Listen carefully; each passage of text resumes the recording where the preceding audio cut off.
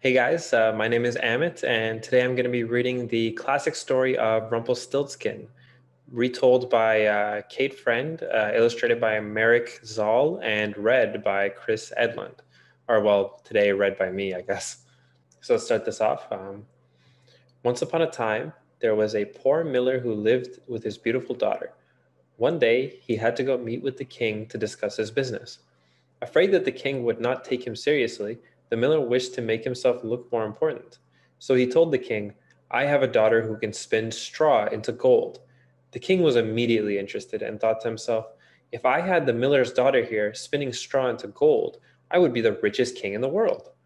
So the king ordered the miller to bring his daughter to the castle that very night. The king put the miller's daughter in a room filled with bales, piles, and stacks of straw. In the middle of the room was a single wooden chair and a spinning wheel. The king said, you must spin all this straw into gold by dawn. If I come back in the morning, and there's even a single piece of straw left that has not been turned into gold, you will be put to death. The miller's daughter wept bitterly, for she did not know how to spin the straw into gold. As she was weeping and wondering how she would save her life, a little, wrinkled, stooped, and ugly old man popped up from the floor. In a high, croaking voice, he asked the miller's daughter why she was crying. I must spin all this straw into gold, she said, or in the morning I will die. And it is impossible. I do not know how to spin straw into gold. As she fell to weeping anew. What will you give me if I spin the straw into gold for you? Asked the ugly little man. Oh, anything you want, answered the miller's daughter. I want the necklace around your neck, said the ugly little man. So the miller's daughter quickly unfastened the necklace from around her neck and handed it over. The ugly little man hopped up onto a wooden chair and started spinning the straw into gold. By the time the sun broke over the horizon, there was not even a single piece of straw left on the floor. The king was so pleased to see all the gold that the next night he put the miller's daughter into an even bigger room full of even more straw. You must spin all this straw into gold by dawn, he told her again.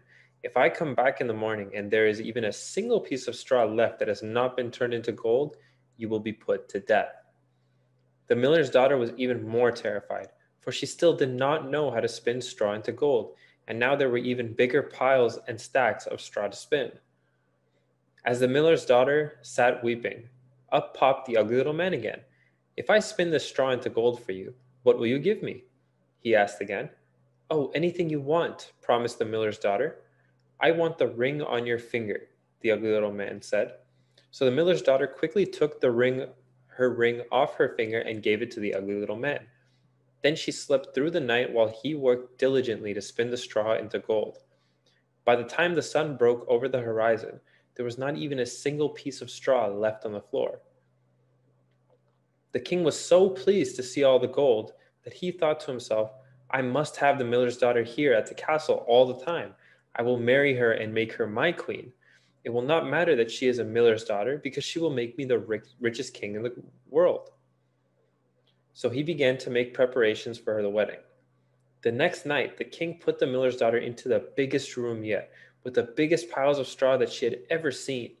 If you can spin all this straw into gold by dawn, I will marry you tomorrow and make you my queen. If there is even a single piece of straw left on the floor by morning, though, you will be put to death.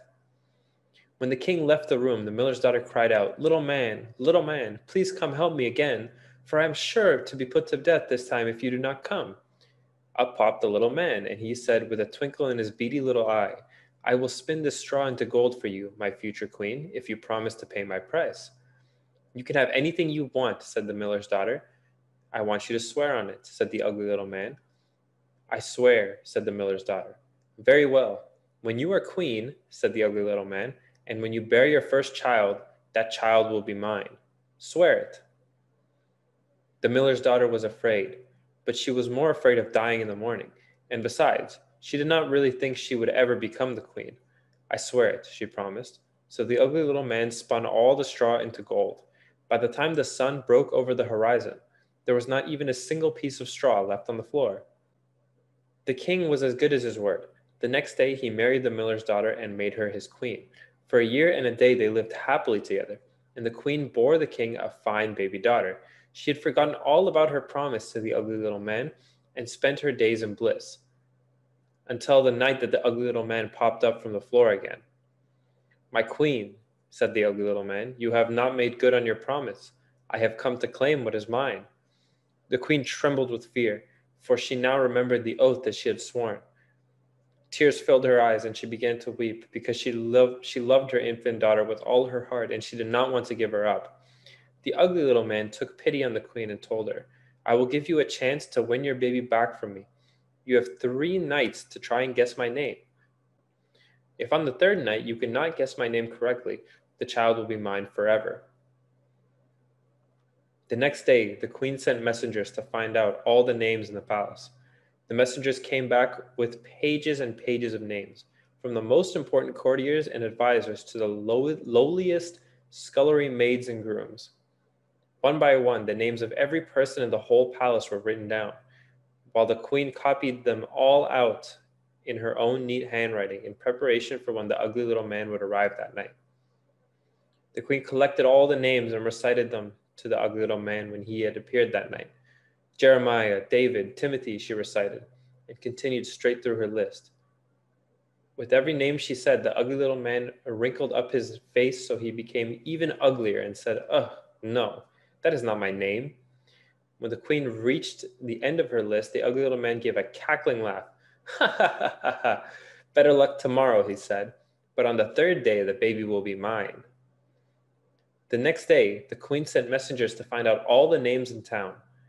Everyone from the mayor to the beggar at the palace door was put on the list. All day long, the messengers brought back pages full of names, and all day long the queen copied the names into her own neat handwriting into a single list.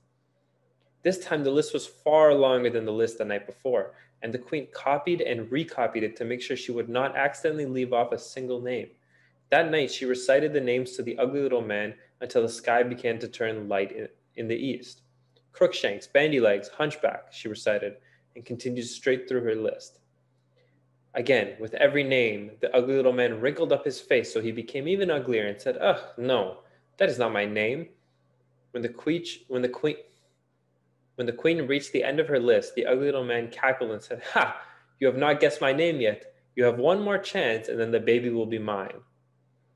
The next day, the queen sent her messengers to the countryside all around, as far as they could walk in a day, to collect all the names of all the people in the land.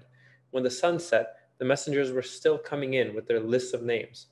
At last, when the queen was sure that the ugly little man was just about to appear, the last messenger stumbled into the door, exhausted with walking. "My queen," the messenger said, "I wandered towards the mountain passes and wandered long without seeing a single house. Still I continued on, unwilling to give up until I had found a home and gotten a name. In the forest I lost my way and wandered until I was in a place that was completely strange to me.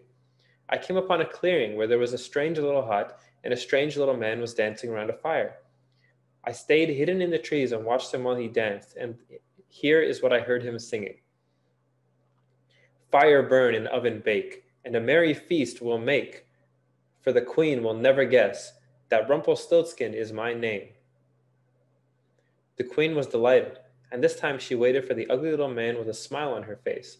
When he popped up from the floor out of nowhere again, she began reciting names immediately. "Is your name Zechariah?" she asked. "Ugh, no," said the ugly little man. "Your child will be mine for sure." "Is your name Jones?" asked the queen. "Indeed not," said the ugly little man. "Pack your baby's things, for I am taking her with me tonight." "Well, then I do not know," said the queen, "unless your name is Rumpelstiltskin." Rumpelstiltskin grew red in the face and hopped on one foot in rage. "Who told you that? The devil must have told you my name," he declared. "You are a witch and in league with the devil." "It was a lucky guess," insisted the queen, "and I will tell you no more about how I guessed it. Be on your way, for I have won the wager and my child will never be yours." Rumpelstiltskin made a spluttering noise in anger, but he could not argue with the truth, so instead he spun around 3 times and disappeared in a puff of smoke. The queen and the king lived happily with their child and had many more sons and daughters, never again had to fear that any of them would be stolen away. And that is the end of the story. I hope you all enjoyed the reading.